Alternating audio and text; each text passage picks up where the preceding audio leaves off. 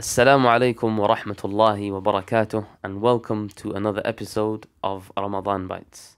Allah says in the Quran, من ذا الذي يقرض الله قرضا حسنا فيضاعفه له أضعافا كثيرة.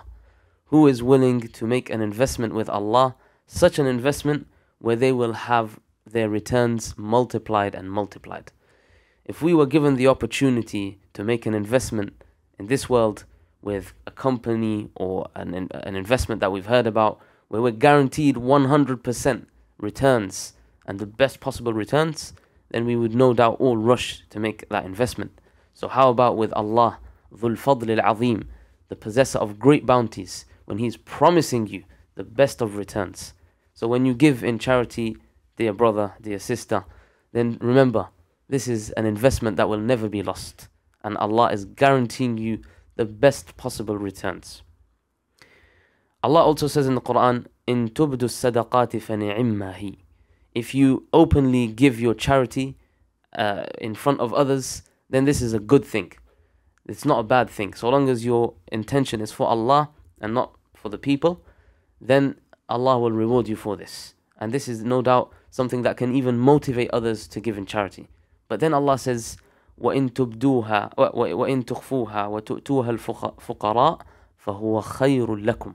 That if you are to discreetly give in charity to the poor and do it without anybody knowing, then this is even better for you, even better than doing it openly. وَيُكَفِّرُ عَنْكُمْ مِنْ سَيِّئَاتِكُمْ. And He will, out of this charity, He will forgive you for your sins and wipe away your sins. And those that give in charity need to remember that they want to do this only for the sake of Allah, not so that the poor people can be grateful towards them.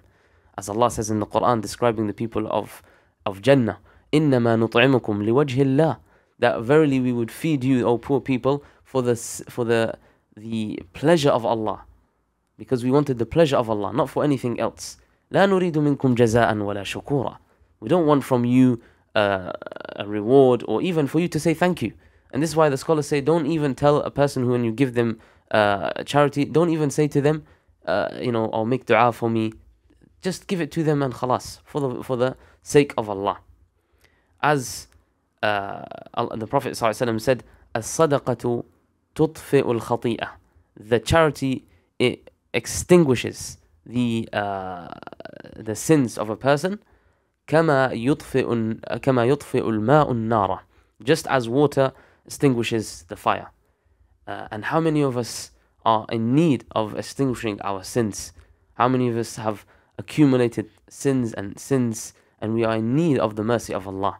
And this is why the Ubad al-Salihin, those people who are pious and righteous, they would say that when a person does a sin, he feels bad in his heart. As we know, there's a black dot in your heart when you do a sin. You feel a really bad feeling after doing that sin. And this bad feeling, shaitan can work on this and make you feel that, how can I do good things now? How can I go on and do the good work that I'm doing when I've done such a sin? This is why they say, as soon as you do that sin, then rush to give in charity, rush to give in sadaqah.